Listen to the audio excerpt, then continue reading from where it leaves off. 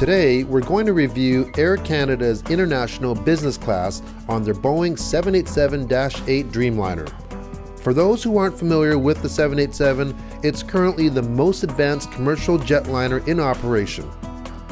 It does a lot of things different, including flying higher, faster, and smoother. If you want to find out more about the Dreamliner, make sure to watch our 3-class overview on this aviation marvel. Our trip starts in Vancouver, Canada, en route to Shanghai, China.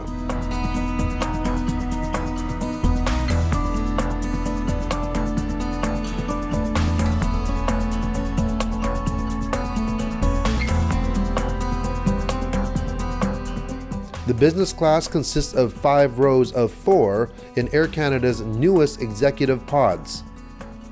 The orientation of the seats are opposite to what their classic pods are, so window seats now face the window instead of facing away, making it more natural to look out. If you're going to fly on the Dreamliner, the window is the place to be, and that's coming from someone who always takes the aisle. They're the biggest in the industry, 30% actually, and have 5 electronic dimming options.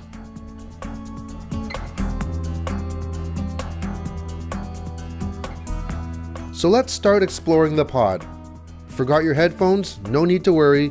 Business class travelers get comfy noise-canceling headphones that plug right into the compartment that we're going to show you next. These are not for you to keep though. Open up the compartment and you'll find a USB for your mobile device, phono jacks for your headphones, and a 110 volt outlet that has no problem powering a 15-inch laptop that I used. Also, there's a touchscreen remote for the in-flight entertainment system. With it, you can select a variety of entertainment like television, movies, music, games, and even purchase your duty-free. Coming soon, a feature allowing you to message other passengers on the plane, which could be really handy if you're traveling with a group that aren't sitting together. Of course, the remote isn't the only way to control the in-flight entertainment. You can also touch this huge 18-inch screen to control whatever you want. There's no comparison when it comes to picture and quality. The 787 system is so much clearer than the classic pods found on their other wide-body cabins.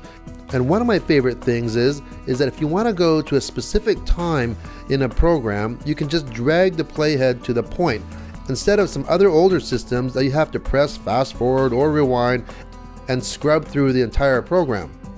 Also, it doesn't matter what screen you're on, you can always check out your flight info and progress by hitting the little plane, and the best thing about it, you can go right back to where you left off.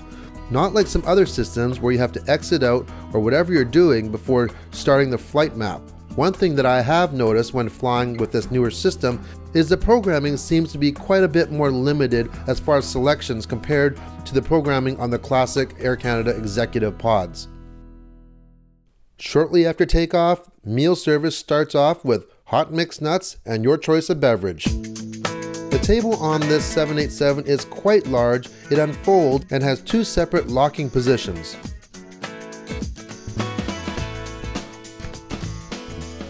The wine list is adequate. There is champagne, choice of 2 whites, 3 reds, and a port. Along with that are your usual spirits, liqueurs, soft drinks, and exclusive to the 787, you can even get espresso and cappuccino. I don't drink coffee, so I can't comment on those. Time to check out the amenity kit. It's a cloth bag with a magnetic closure. Inside you'll find a toothbrush kit, moisturizer, lip balm, eye mask, a mint, earplugs, and socks. Not sure if all flights get them, but on this Asian flight you also get slippers. Nice touch. The menu has a decent variety of items. Since this flight is to Asia, there are some Asian options to choose from as well as a regular Western fare. Since the time of this recording, the international business class menu has been changed and now include signature dishes from celebrated Canadian chef David Hawksworth. From the looks of these pictures, I can't wait to try these out. A white tablecloth is supplied for dinner, and for the appy, poached Nova Scotian lobster, marinated shrimp, and sautéed scallop. The presentation was very nice and the taste was pretty good. For the entree, I chose the braised pork and fried rice option. This dish had simple flavors and wasn't overly seasoned, which I appreciated.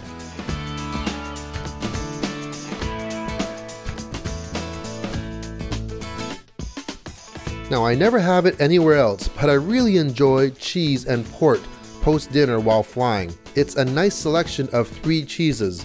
The only thing, their default number of crackers is 3, which I find too few for the amount of cheese. Of course, I'm sure you could always request more. And for the dessert, the choice of chocolate cheesecake or fresh fruit. I think I'll take both. Time to get comfortable. Using the control panel, you can adjust your window tinting, your seating position, and the comfort level of your mattress, making it softer or firmer. There's even a massage option.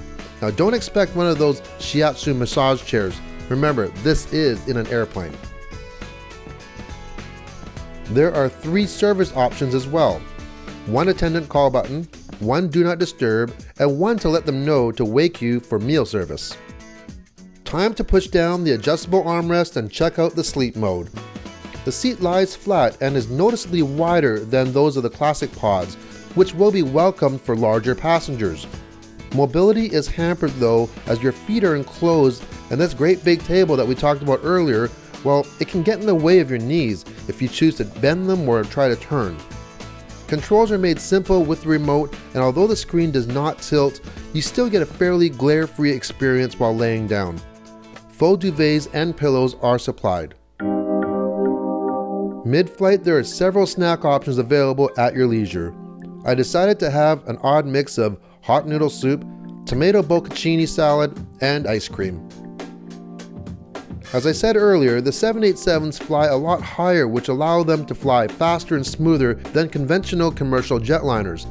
This particular flight was quite smooth. One thing I definitely noticed is that the aircraft interiors seemed quite a bit quieter than others that I've flown on. Here's another great thing about the electronic windows. You can still look out of the window without blinding the rest of the cabin, and it works great as a camera filter as well. Unless you're a camel, I'm sure you'll get to visit the washroom during your flight. And it too has a nice big window. There's also a nice compact and contoured changing table for those with little ones, and the toilet and faucets are sensored touch-free systems. They're fairly tidy and clean for the duration of my flight. 90 minutes prior to landing, you're served another meal, a light one this time.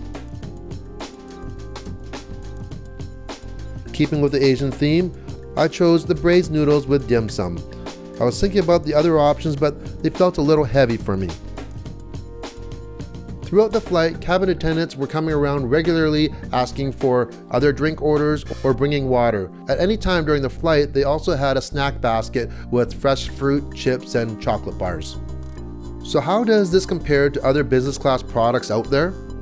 Air Canada's pod system definitely wins in terms of privacy. I'm also a big fan of the seat facing the window and love how much room you get with this big table. You can easily be eating your meal and still have room for your laptop at the same time.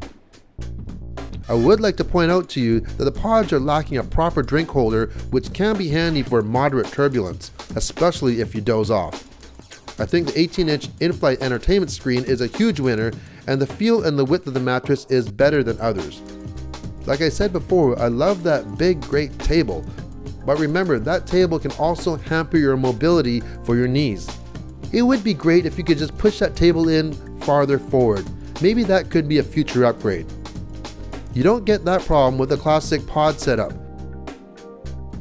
But for me, these few negatives don't outweigh all the positives of this flight, and if you give me a choice of which plane to fly on, I'll take the Dreamliner every time. See you on the next review, and thanks for watching.